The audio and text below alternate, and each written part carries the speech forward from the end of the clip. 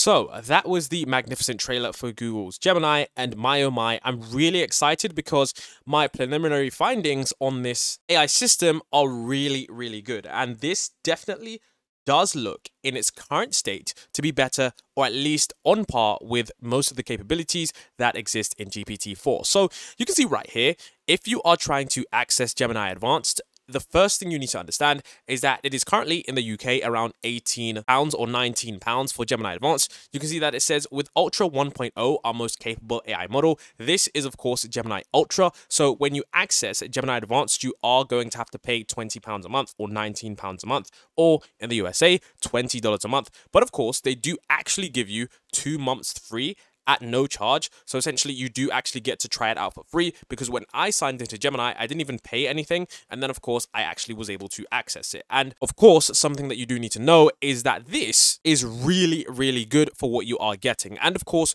price, may vary based on currency conversions around the world. So I would just check when you log in to see how much it does cost. And of course, Bard is now gone. So essentially what that means is that there'll be no more Bard. It's simply just Gemini and Gemini Advanced. Now, of course, essentially, when you get Gemini Advanced, you're going to see here, Gemini Advanced, you've got our Gemini Advanced plan. Of course, I did sign up to the plan on another account, and it says with our most capable AI model, Ultra 1.0. And for any confusion, for people that might be a little bit confused, this is the Ultra model, okay? So as in, when we got the previous demo where we saw Gemini Ultra and all of the crazy benchmarks, like for example, when we saw these crazy benchmarks for Gemini Ultra, this is the current system that we are going to be using. So when you use Gemini Advanced, that's what you can expect. Now, there is one thing that I do want to talk about. There are two things I do want to talk about before we get into the capabilities of this model, because people should be aware of these things, okay?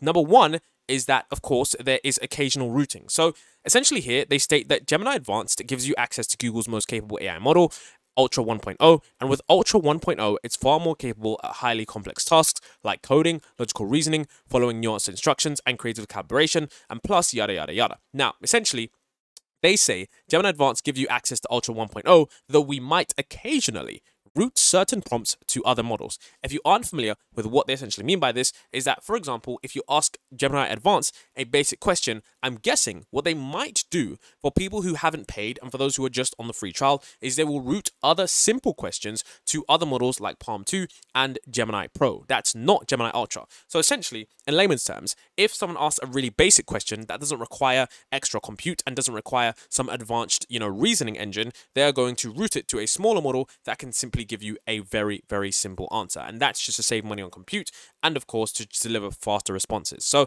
that is something you need to understand, because sometimes if your response isn't as advanced as you might think it is, sometimes the responses have been routed to a different model. Now, before you start interacting with this model, here's one more disclaimer, okay?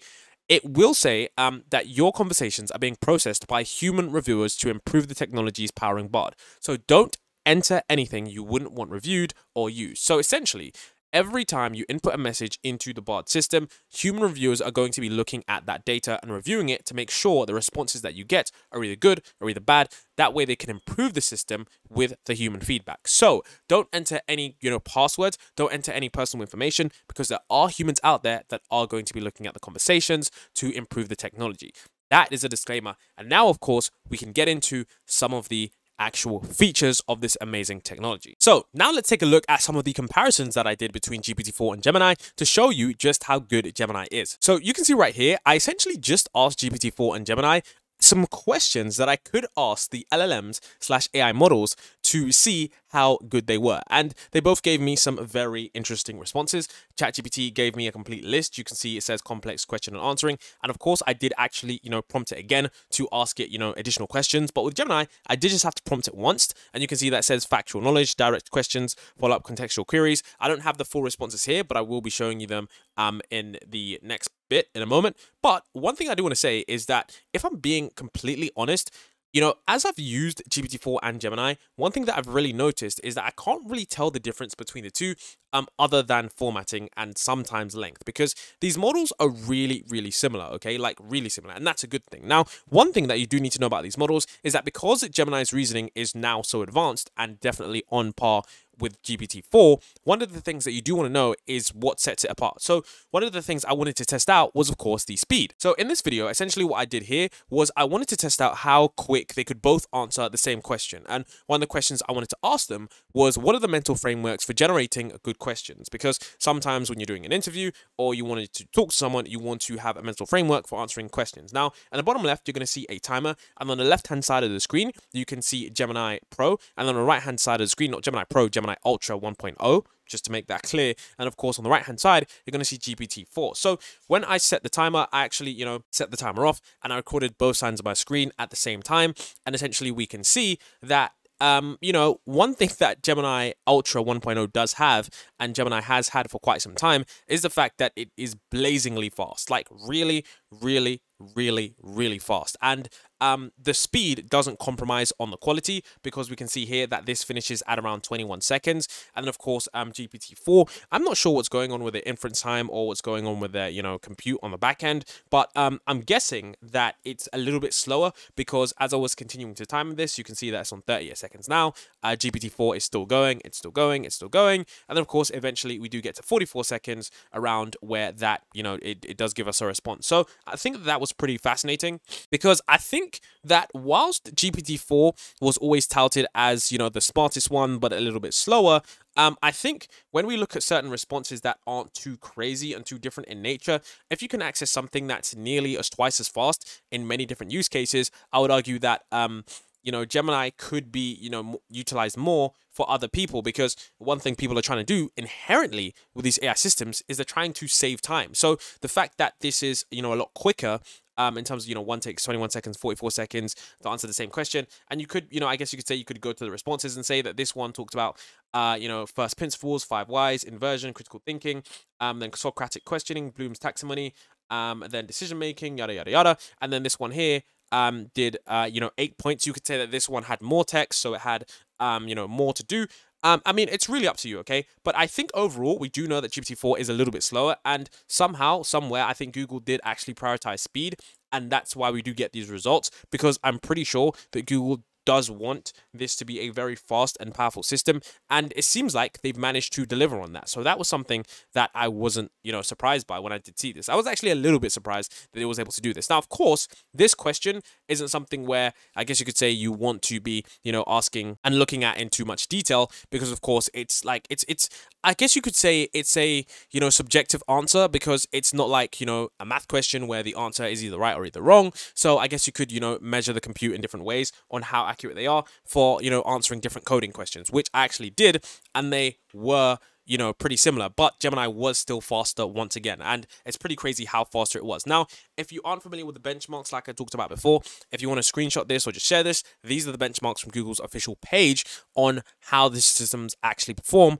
on the recent benchmarks. And if you don't know what the benchmarks are, these are essentially tests, like standardized tests that they have across all different, categories. So for example, math, reasoning, encoding, these are the different, tests that they take, and whatever percentages they get on these tests that, all these LLM systems or new AI systems do, this is basically how we grade and see how powerful the system is. And on the left-hand side, we can see that Gemini Ultra surpasses GPT-4 in nearly everything other than the hella swag common sense reasoning for everyday tasks. So that's why I said, even though it surpasses it, the thing is the percentage gains like 2% here, then like 7% here, then 2% here, like 1% here, it's not that noticeable when you're using both these AI systems side by side. And one thing I will want to see is how this does perform in, of course, the Arena chatboard. Not actually chatboard, but of course, actually the leaderboard. And essentially the leaderboard is an arena where you can see how LLMs are performing in the real world based on users. Because one thing that I didn't know about tests like the, MMLU is that they actually do have some small problems with them. So that will be interesting to see. So another thing that we do need to check out, and something that I know people will want to see, is of course the responses, okay?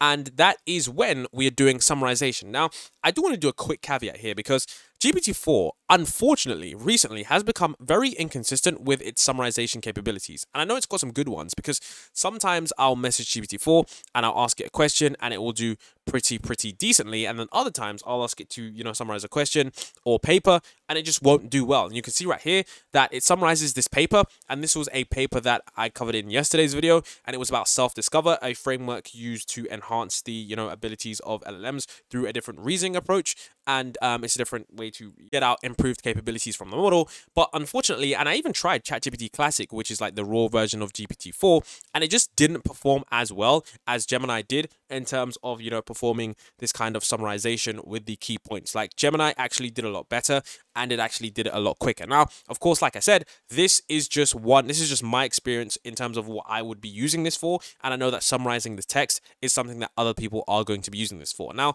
I wasn't able to upload it. I was able to just, paste the text into Gemini because it doesn't actually suit that at the moment. But I'm sure that that's going to be a feature that's there. Or if it is, maybe I just don't know how to use it. But like I said, I think this goes to show that Gemini is definitely on par with GPT-4, despite some rumors saying that it's not that good, because I think the problem with Gemini is that it has had a PR problem. And GPT-4 does actually have the ability to do this as well, but in some cases for some reason it just didn't. And of course, there's something to remember is that Gemini 1.0 is of course the model in which they have uniquely skilled at uncovering knowledge that can be difficult to discern amid vast amounts of data, and its remarkable ability to extract insights from hundreds of thousands of documents through reading, filtering, and understanding information will help to deliver new breakthroughs at digital speeds in many fields from science to finance. Now, one of the things that I actually did like about Gemini was this feature right here. And I know most people won't realize that this feature is there because it's kind of hidden.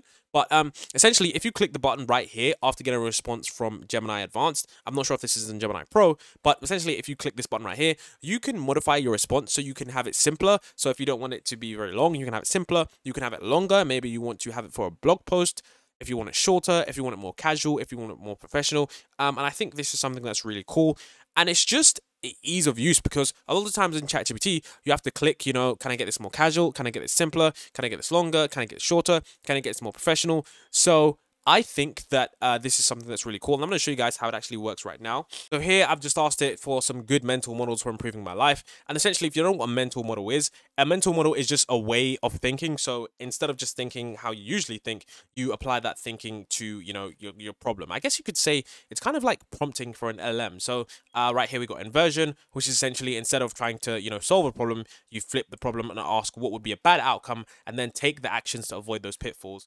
And you can see right here that this is a really, really good response. And like I said, you can click shorter, longer, simpler, more casual, more professional. And I really do like this. Like I really, really do like this as a feature. And also as well, you can click show drafts here. This is something as well that, GPT-4 doesn't currently have. And if you're wondering why I keep comparing this to GPT-4, and I think the answer is obvious because this is what other people are going to do as well when they are looking at this, because the large majority of people, when talking about AI systems, would regard GPT-4 as the very best system. So you can see right here the other drafts. I think this is really cool because it allows you to see different versions, and then you can think maybe I like this one, maybe I like that one. And one thing that I do want to say about this as well, one thing that I really do think, and I don't know what, I think this is going to change in the next model, and I'm not sure if you guys have noticed this as well, okay? Compared to every other model, GPT-4 for some reason always usually just generates list, whereas I think other models generate, for example, they just generate text that seems a bit more human-like. So for example, right here, when I asked it a simple question, it just generates 1, 2, 3, 4, 5, 6. Of course, you could always ask it to generate in a different format, but it was something that I did know about GPT-4 that was always just 1, 2, 3, 4, 5. And it was just something that was just constantly frustrating. But, I'm not hating on GPT-4. It is still, a very, very capable and powerful system. This was another example of an environmental question. And there's not really much nuance here in the details. In these environmental questions, this one says prevention at the source, cleanup and removal, improving waste management, cleanup efforts. It was just a simple question. I asked about plastic pollution.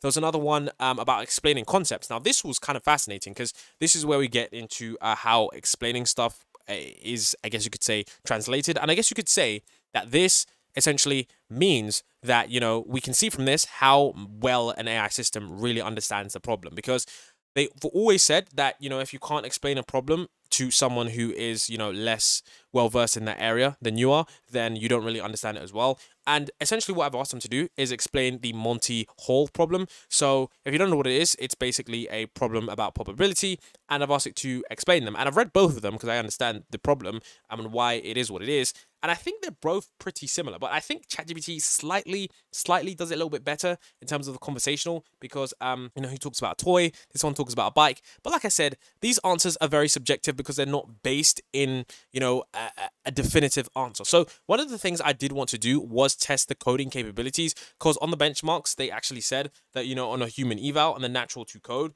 it was really better. And I expect coding capabilities to take a huge jump next year based on some of the things that we've seen with things like Alpha Codium. So I did my own test. And I'm going to show you guys how that worked. And after this, I'm going to be talking to you guys about the native image capabilities, because when we do take a look at the image capabilities in Imagen 2, which is Gemini, and DALL-E 3, which is ChatGPT, there's some very interesting things, even though I did an entire video on it, that you're going to want to know. So right now, I'm going to be looking at the coding, okay? So let's take a look at how good the coding is. And I'm going to show you guys an example that shows you why I think most people are going to be switching to Gemini based on these thoughts. But let me know your thoughts, because I'm going to show you guys the coding now. So essentially what I've done here is I've asked Gemini Advanced Ultra 1.0 and GPT-4 the same exact question. And I said, can you create a trading bot that uses the moving average to have entry and exit points for maximum profit? Do it for TradingView for PineScript, please. And within a couple of seconds, like literally 10 seconds, it gave me this, and I tried this and it didn't work. And before you're like, whoa, it didn't work, I literally just put in the error code, and then I got this back, and then this worked. And this entire process took around 20 seconds, okay? And you guys are going to see, because I'll show you guys how it worked. And then, of course, let me show you guys the other version. So we have ChatGPT right here. It output this code. It did take around, 30 or 40 seconds. And this one, I'm going to show you guys what happened. So this is the code I got right here. So I come over to my trading bot. I put this into the Pine editor. Then I click save, and you can see it says compiling. Then it says saved and updated on chart. And then, of course, we can see on the strategy tester, it shows us, I think that's actually different. But the point I wanted to prove is that it does code perfectly. So GPT-4, then of course with Gemini Advanced, I'm going to take the first one, because I'm going to show you guys the first one right here. So we get the first one. And of course I tested the first one, I click save, and of course it didn't work straight away. But of course, after updating it and then clicking save, it did work, and it did do it pretty quickly. Now, I think, like I said, this is just one example of stating that, sometimes, different things work on different things, and maybe that GPT-4 has experienced, those kinds of problems more nuancedly. But definitely before, Bard's coding was completely awful, like when it was released. And the fact that it now is able to get the coding stuff really well, and of course, based on what we saw before, this is something that is very surprising, considering the fact that before, this just wasn't possible. And something that I do like about Bard is that it is really fast. And maybe I should have just, looked at the drafts, or maybe I should have asked it in a different way, because there are different ways that you can ask it. But I think that Bard is, and it's actually not called Bard, that was actually a mistake. But I think that Gemini here shows us that, it's still able to improve itself. And that's actually what they did say in the coding part of the section of Gemini. So now what I want to take a look at as well is, of course, the native image capabilities, because like based on, most of the, individual tests that I ran, it looks like Gemini Ultra is really good. And I really can't see a huge difference between these two models. I mean, one of them, I would say, if I'm just being honest, is a little bit faster. And although there are going to be some, use cases where, Gemini might fail because it hasn't been tested as much, And I would say that GPT-4 has had over a year to be red teamed, to be tested, to figure out all the bunks and kinks, just because of the fact that it's had like over 100 million users every single month. It's got a crazy user base, so people are reporting issues. I think that, that is probably going to be the only area where it falls. I think right now both systems, based on what I've seen, are really, really good. Now, something different is happening in the image capabilities, because it was something that I did another video on, but I'm going to show you guys a section from that now, because if you don't know, okay, essentially what Imagen 2 is the image-based system that is inherently in this Gemini Ultra system. So essentially, this AI model has a very, very advanced image generation system that I'm going to show you guys about from now. So essentially, I'm going to just have a part of that video in here, and then I'm going to come back to this because there's no point repeating everything. So you can see right here that this is a really nice photorealistic image. Quite surprising, actually, just how the lighting is. Like I said, I wouldn't know that this is AI generated. It doesn't look AI generated to me.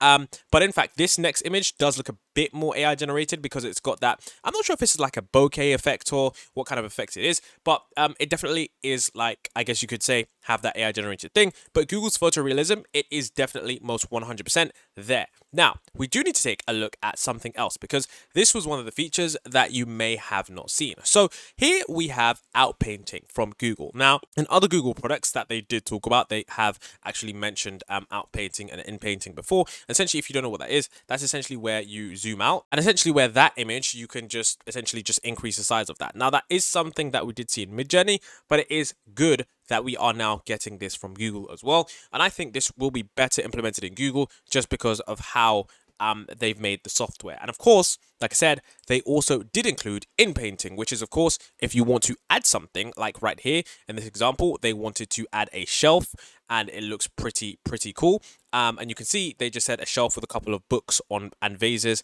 hanging on a green wall. And then, of course, they've just managed to add that right into the image. So I feel like that is basically, it's essentially just Photoshop's generative fill. If you do remember Photoshop's generative fill, it was essentially just this, which you can access natively in Photoshop.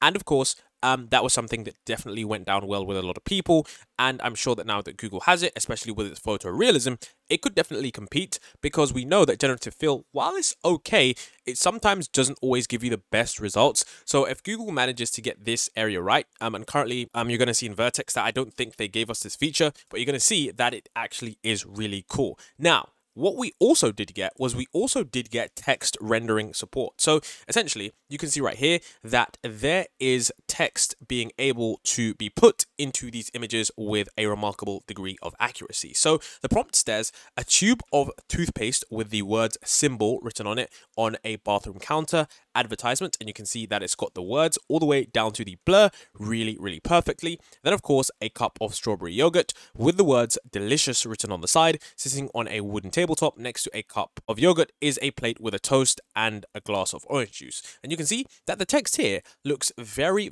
accurate, and it even manages to do it with like the the blur going on there, and of course with different fonts that look really creative and stylistic. So I think that text rendering support is definitely one of the things that was really hard. It was only recently achieved by, I think it was DALL-E 3 and Midjourney. So now that Google has added this as well, it goes to show us that they are not messing around when it comes to this. And I'm sure that this image release is going to be there because they want Google's Gemini to be very good when it does release in its complete model. Now, Gemini Pro is actually pretty good, but of course, Gemini Ultra, they want that to be absolutely astounding. Now, here is where we talk about the intuitive editing. So this, ladies and gentlemen, is image effects. So essentially, if you don't know what this is from Google's Test Kitchen. And this is why I said this is probably even better than Midjourney if you are using this. So essentially what you can do, you can see that when you generate a photorealistic image, you can essentially break up the words into different sections,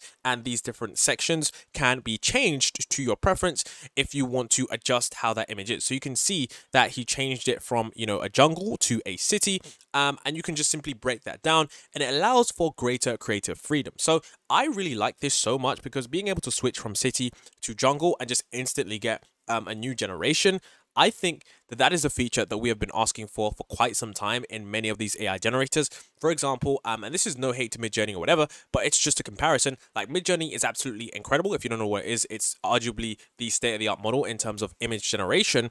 But you know, just how it is on Discord, it is a little bit harder to use than just a simple like drag and drop. You know, a simple drag and drop and just change things with just a click of a button. And I know that they've made it easier, and I know that they are working on a website. But if Google manages to roll this out, globally, I think this will become more adopted because of how easier it is to use. So I think something like this goes to show us as well. And I'll show you guys the demo of this later because, like I said, you can actually use this with a link in the description. So you can see right here, there's other things at the bottom, HDR, 1990s, all of these things. You have to remember that the average person who's using an image generation software, they don't know about every single, photo style. They don't know, what warm coloring is, certain types of film style, they know HDR, 1990s, Renaissance style. They don't, immediately have all of these in their head. So it is very, very useful that we get something that can actually, give us that ability to, brainstorm for us. And then we can see, okay, we can change this part, we can change that part, we can change from landscape to this.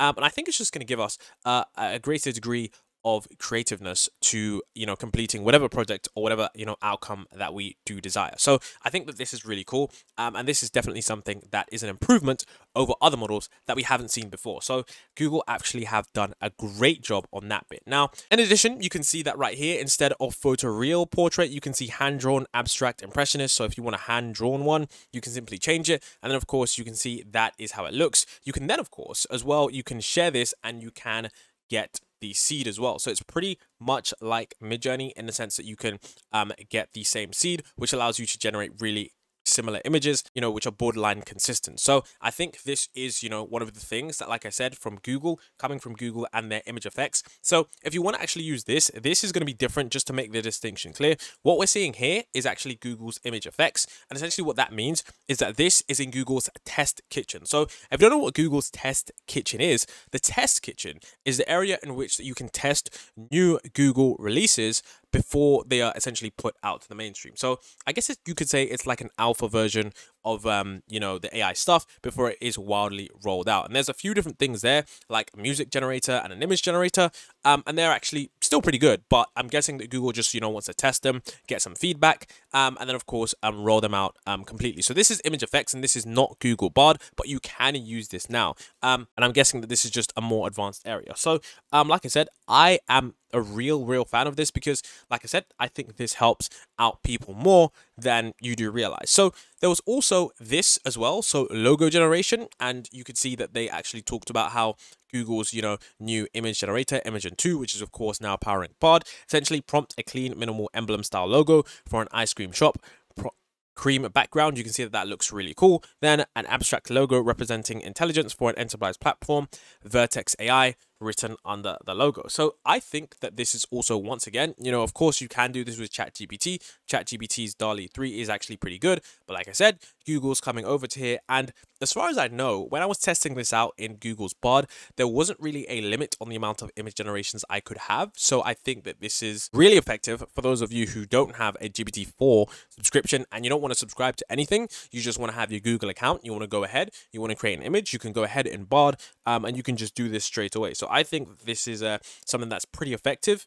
And yeah, another thing is that, these are pretty clean as well because the text looks pretty decent. And I would say that this is a win. This is definitely a very good win. Now, there's also something that I wanted to include as well, and that's, of course, the seeds like Midjourney. So if you don't know what Midjourney has, Midjourney essentially has seeds. A Midjourney seed number is basically just the number that allows you to direct the consistentness in the image generation process. So essentially, it's just the starting point for the AI to generate the field of visual noise. And basically, it's just a reference point that allows you to create more realistic / consistent results across your work. So that's why I said that this is really cool because, right now from DALL-E 3, we don't actually get any seed numbers.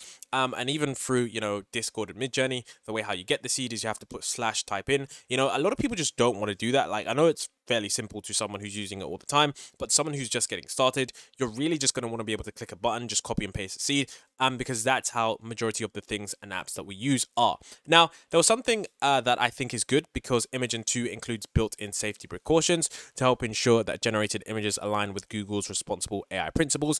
And essentially, it's, watermarked with Google's Synth ID, which allows you to generate invisible watermarks and verify images generated by this software. So if you don't know what Synth ID is, essentially it just generates a synthetic ID. So it's basically a digital watermark directly into the pixels of these AI generated images that are imperceptible to the human eye. So if you ever want to check the validity of an image, you can do so with this software. Now, essentially, what's good about this as well is that they've managed to make it so that even if you edit the image, so even if you, add some filters, add some exposure, the watermark ID is still completely there. So there's no way, and you can see that we designed Synth ID so it doesn't compromise image quality and allows the watermark to remain detectable even after modifications like adding filters, changing colors, saving with the various lossy compression schemes most commonly used for JPEG. So I think this is really good, because right now we are entering the era of images which we don't know are real or not, and if Google does manage to become the #1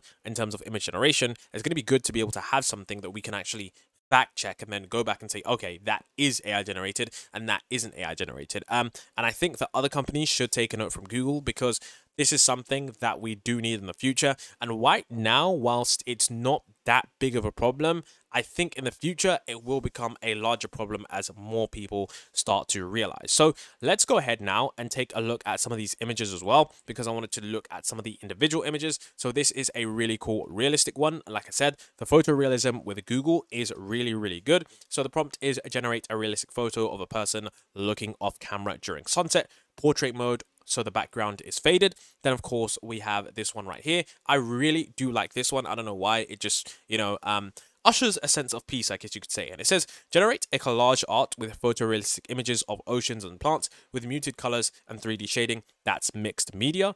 Then we have this one. I find that this one is really cool as well. Write a social media post and generate a mouth-watering image that I can use for a Buffalo Wing Festival. That actually does look remarkably realistic. And I wouldn't be able to tell that that is AI generated. Maybe my eyes are awful, but just the lighting, the shading, definitely pretty incredible stuff there. And then of course Imagen 2, which is generating an image of a fashion show in a steampunk style digital art. Zoom in on their face. Looks very, very effective. I mean, some of these right here don't look that accurate, but in the digital art style, that is actually really cool. So if you've seen the digital art style, you know why that actually looks really, really cool. So essentially what they're trying to do with these images is they're trying to show how good the range is on these images, because essentially what they're showing us is that there's a diverse a style set that you can apply to this, and it just goes to show us how effective this is. And generate an image of a futuristic car driving through the mountain, and then of course it generates a vibrant and lively image depicting an elephant partying in the heart of a lush, vibrant jungle. The elephant should be in various colors and be adorned with fun. Now, I'm going to show you one more image here, and then what I want to show you guys is the comparisons to DALL-E 3. And like I said before, even though I'm doing these comparisons, don't forget that this is, like I said, Google's second iteration, whereas this is, I guess you could say, DALL-E 3's third iteration, because before they had DALL-E 2, they had DALL-E, then they had DALL-E 2, then they got DALL-E 3. So I would say, just remember that, because I think that is, the only fair way to compare it. So this is just generating an image of a cluttered alchemist's workshop filled with bubbling flasks, glowing crystals, and the tiny luminous swirling within the bottle. So then, of course, we have Imagen 2 and DALL-E 3 on the right-hand side. And I think this one here, if we're being honest, this one, DALL-E 3, does look pretty cool, but I would say a tiny luminous world swirling within the bottle. This one here kind of does. I mean, the nuances here actually do look better from Imagen 2. I just think the understanding's better. But we never know when they're going to drop DALL-E 4, so it will be interesting to see what is done there. We also do have this comparison. So Imagen 2 on the left, and then DALL-E 3 on the right. So I guess they have different interpretations of, what collage is. I guess that one's open up for interpretation. And of course, we got DALL-E 3 here as well. In terms of generate photorealistic person looking off camera during sunset. And I think it's clear that, Imagen 2, in terms of photorealism, just really, really wins in that sense, because I think, the way that they train the system in order to generate how that looks is particularly stunning. So we're going to take a look at some of these more. And then once we take a look at these, then I'm going to show you guys how it actually works and how you can actually use this. So you can see this one again, futuristic car driving through an old mountain surrounded by nature. I think definitely DALL-E 3 does look a little bit better here, but that's completely fine. And then, of course, we have here, I think it's just different interpretations of what we're looking at, because, like I said here, this one seems to be a little bit more playful, like a kid's thing, and then this one here seems to be a bit more artistic in terms of what we're seeing. And of course, this one right here as well. So you've got this. This is like an image of some buffalo wings. And of course, this one on the right here doesn't really look as realistic. And then this one on the left, Google's one does look really realistic. So right now, what I'm going to show you guys is a quick demo of the Bard, which you can actually use right now. Then I'm going to show you the image effects, which is essentially this one, which is the intuitive one, which is like, I guess you could say, a souped up version of what Midjourney is kind of supposed to be. So I'll take a look and I'll show you guys how those are. So here you can see we are now in Google's Bard, and I just simply asked it to make me an image of a car, and these are both powered by the same system. So when I go and show you guys the images from Image Effects, it's all going to be powered by the same system. So I said make me an image of a car, and it's chosen to essentially make me an image of some BMWs. Now, I didn't really do any kind of, prompting, really good prompting there. I just simply said, make me an image of a car. And what I find cool is that you can generate one image and generate 3 pretty quickly. And I think it does generate a lot of images pretty quickly. Like, for example, this image of an egg,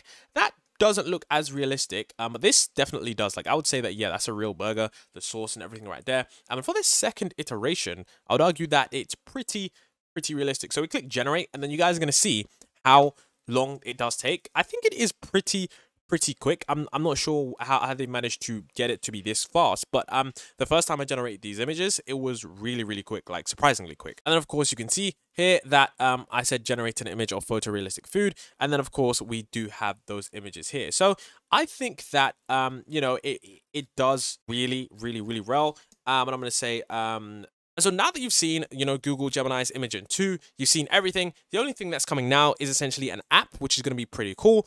And one thing that I am waiting for Google Gemini, like right now, I'm probably going to use this every day because, it's pretty... Now, another point I did want to make before the video ends, and I really want you guys to, hone this point in, because this is going to be the future of AI systems. And with Gemini being where it is now, I think they are in probably one of the best positions ever to take over because of the fact that it's with Google. Now, one thing that we did see in the trailer right here, you could say that this is the next chapter, okay? And of course it is, because what Gemini has that most people are going to really need and use is the personalization. So everyone that signs into Gemini Advanced, what you can see is that it says your name. It says, hello, Lisa. ChatGPT doesn't have that at the moment. We know that Sam Altman is working on the personalization, the AI agents, all of that good stuff. But one thing that it doesn't have as well is that I can literally go into your emails and summarize your Gmails and all that stuff with your workspace. And we know that Google has so many different users from all these kind of apps and stuff. So it's going to be really cool to see how Google, implements the personalization and stuff with your account. So that, I think, is going to be the next stage because, just looking at the benchmarks, okay, like even if they manage to squeeze out another 2% on all these benchmarks, it's not going to improve that much in terms of your daily usage. Like, yeah, and the email might be 2% better, but are you going to realize it? You know what I mean? Like GPT-4 to GPT 3.5, there was a huge jump. But if we go from 90% to 90.2%, I mean, you're not going to really realize it between these systems. So the usability, the speed, the efficiency are going to be key determining factors when people do choose their AI system. So with that being said, if you've enjoyed this, if you enjoyed, looking at the AI, image capabilities of this new model, this Imagen 2 based on exactly what it is, if you've, enjoyed looking at, of course, another thing like how fast the model is compared to, of course, ChatGPT, let me know. And if you enjoyed the video, of course, leave a comment down below. And